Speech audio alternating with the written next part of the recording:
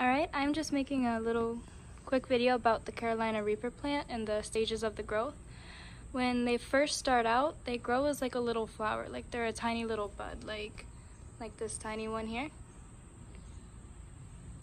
And I'll show you even a tinier bud.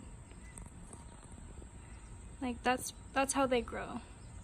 Tiny little bud, they flower out, the flower falls off, and then you're left with a little bud like this.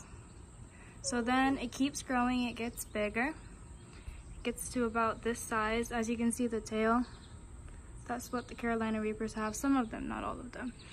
But once this one keeps growing, it's gonna turn green and it's gonna go to orange and then red, and then you're gonna have a pepper that looks like this. So this one's not completely ready, but it is getting there. Still a little orange, I've gotta wait a little bit. But yeah, that is my Carolina Reaper plants. Thanks for watching.